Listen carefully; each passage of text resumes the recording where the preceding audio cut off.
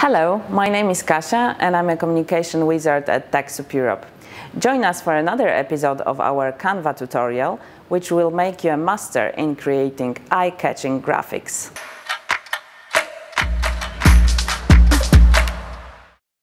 One of the best features in Canva for nonprofits, this Canva Pro, is removing the background and the possibility to download the image with transparent background. Let's check how it looks with this photo. We have some people, they have some background. Let's edit an image using background remover. Few seconds and the magic is coming. Yes, it works. Nice, isn't it?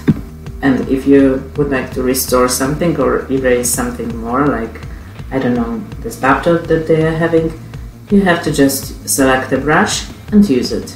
But I really like this effect. Apply. Maybe adding some background, something from our branding colors. Yeah, here it is. What's some text?